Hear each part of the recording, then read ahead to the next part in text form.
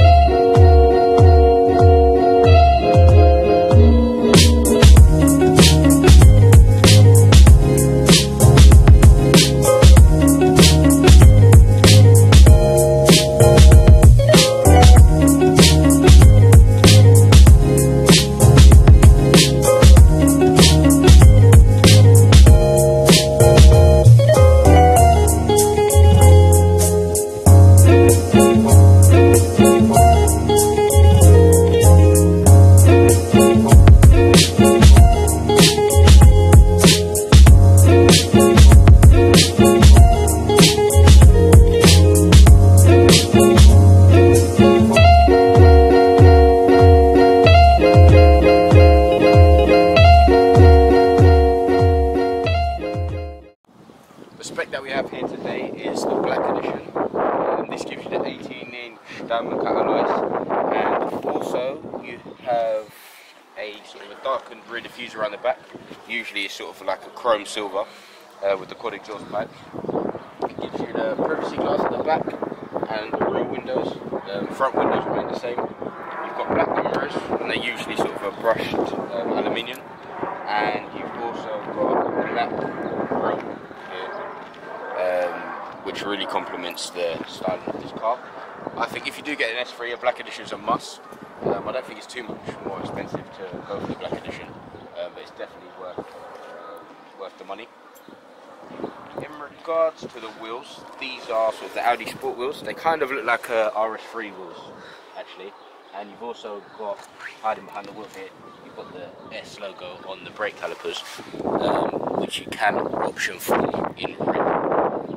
With the engine of the S3, it has had a bit of a tweak to it, not for the better.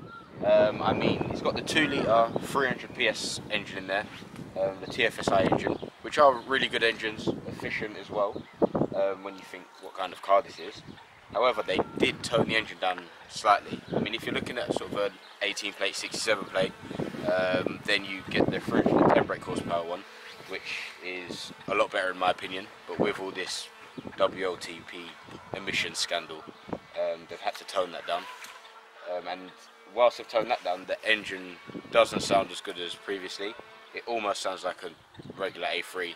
I mean, once the engine's warmed and run in, it does sound a lot better, but it, for now, it doesn't sound great at all. It sounds like a regular A3. Speaking of engine sound, here is where all the noise is at. So you've got the quad exhaust pipes at the back. I mean, it does look aggressive. I think it's a nice sort of design feature they've got there with the quad exhaust. And obviously when you go for the RS model, then you get the bigger oval ones. But yeah, it's the same exhaust system that they use across sort of like the SQ2, which I don't know, which hopefully I'll get behind soon and do a video of that.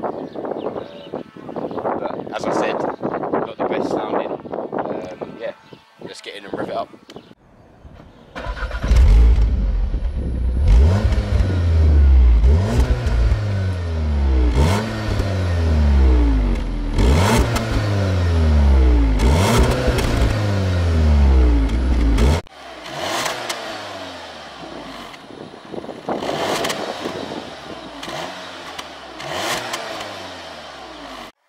So swiftly onto the interior of this car. It's a nice place to be. I mean, you wouldn't really know the difference between this and normal A3, other than on the screen in front of me, you get this sort of layout here, which is like the sports layout, which is across like the RS and S ranges, and they've now actually introduced that to the 2-litre TT Black Edition as well. You can get that sort of layout as well, so no longer exclusive to the sports cars of the Audi range. You get a Quattro badge here for the passenger on the front, and also you've got an S logo down here, but yeah, as I said, that comes with sort of an S-line A3 anyway. It's a nice place to be. You get leather standard as well. It's a nice quality leather, and you've got the S logo on the seats here on the back, and they do hug you in quite well. Very comfortable on short and long journeys, and I've got no complaints about the seats whatsoever, to be honest. You have the paddles on the back, which is quite fun. In a car like this, you'll find yourself using them quite a bit. It adds to the experience of having the an S3 really. And the Black Edition would give you Bang & Olufsen speakers in the doors, which is a very, very good system. I mean, you get subwoofer, all of that. I mean, it's loud enough. I mean, it sounds like a nightclub in here if you do turn it all the way up. Even halfway is loud enough, to be honest. You've got black roof as well, which I believe comes standard in the S line, and heated seats as well, which is a nice touch from Audi. And you do get some sort of like interior lighting at night around the speakers and around the cup holders as well, and also in the footwells. And another difference that the S3 has over the regular S line is the floor mats. So if you look at the mats, they've got a red sort of trimming around the edge.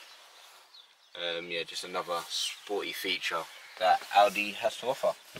I mean, as a driver, from my view, very, say, usable. You can customize how the virtual cockpit works, and if you've watched my previous videos, you know I'm a big fan of the virtual cockpit. You can do quite a few features, which I'll show you now. So you get two sets of views. You can go over to the map. You can literally zoom all the way out to the Earth's atmosphere if you want. And then yeah, press view here. Then you've got the sat nav on the left of the screen, time and date on the right, and then you've also got a boost bar down in the corner here. So when you're driving, it'll tell you how much boost you're getting, which is another cool feature. I tend to drive sort of like this with my sat nav there, that exact layout, and then I'd have my Apple CarPlay plugged into the middle of the screen as well. And I find that quite easy to use. As I said, we will go into a driving video in this car, probably over the next week or two. Get behind the wheel, I'll tell you how it feels. But yeah, if you are looking to buy an S3, I'd definitely consider buying one. I would say go for the slightly older one. When I say slightly older, I mean one a few months old after they've done the revamp to the engine, because sound is quite a big, or it's quite an important thing really when it comes to a car like this. And this car just doesn't sound as good as it once did. I mean, this car is around £40,000, which is definitely worth it. I think it's cheaper than sort of like the A45 as well, and Mercedes have actually just brought out the A35. So this is around the same price as that, but I did see a video on YouTube where the S3 actually did smoke it in the quarter mile as well. And yeah, it beats the Golf R in every way as well, so it's definitely worth the extra cash over the Volkswagen. And another competitor would be BMW 140i. I mean, this is more of a usable car. The BMW is probably a bit more fun, but this car just gets the job done. Yeah, I think it's quite an easy car to drive, as you will see in my next video, and anybody can sort of jump in and drive this. I mean, just leave it in the efficiency or comfort mode that you use with the drive select button here, and then yeah, it's just sort of a standard car, and then things really do change when you put it into the dynamic mode. I don't know if the camera picked that up, but it had a bit more of a rumble than usual as it opens the valves. And another cool feature this car has is launch control, which you would have seen at the start of the video. Or actually no, let me put it in here. right foot on the brake, traction control off, have the car in S dynamic mode.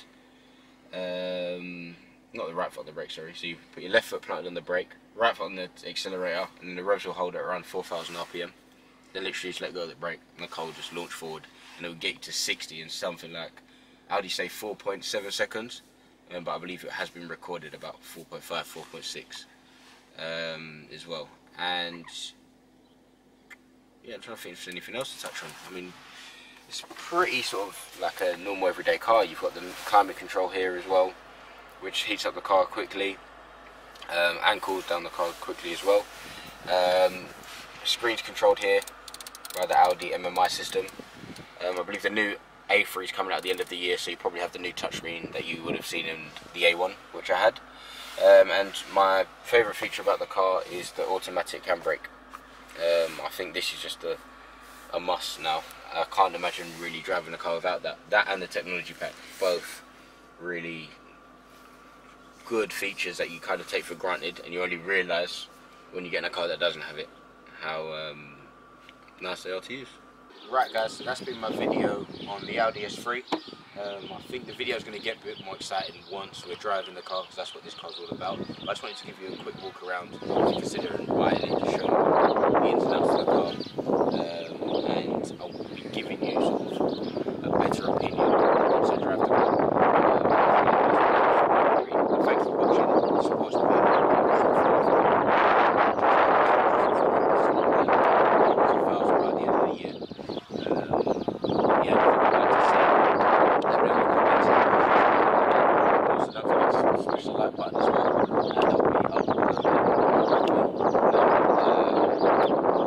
the sun's out a bit longer during the day, a bit more else to do, so it's very, very, very busy.